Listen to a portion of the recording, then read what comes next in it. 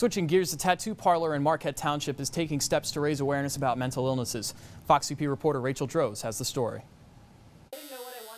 About a dozen people came to the Rendezvous Tattoo and Body Piercing in Marquette Township today to get the same tattoo, the semicolon. The semicolons are used to indicate the continuation after a stop. So it's usually used to indicate suicide awareness or suicide prevention for some people. The tattoo parlor is participating in Project Semicolon, a movement meant to present hope and love to those struggling with depression, suicide, addiction, and self-injury. I appreciate putting this on because I personally had a lot of suicidal issues when I was growing up.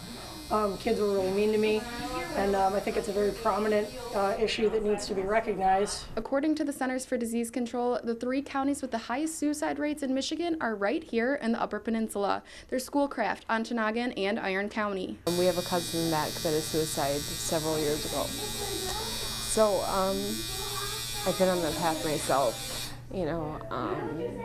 The semicolon doesn't just symbolize suicide awareness, it also for depression issues, which I've overcome throughout the years. So it has a lot of meaning. There's a difference between clicking like on a picture to try and help someone and actually starting a conversation and physically taking action to help others.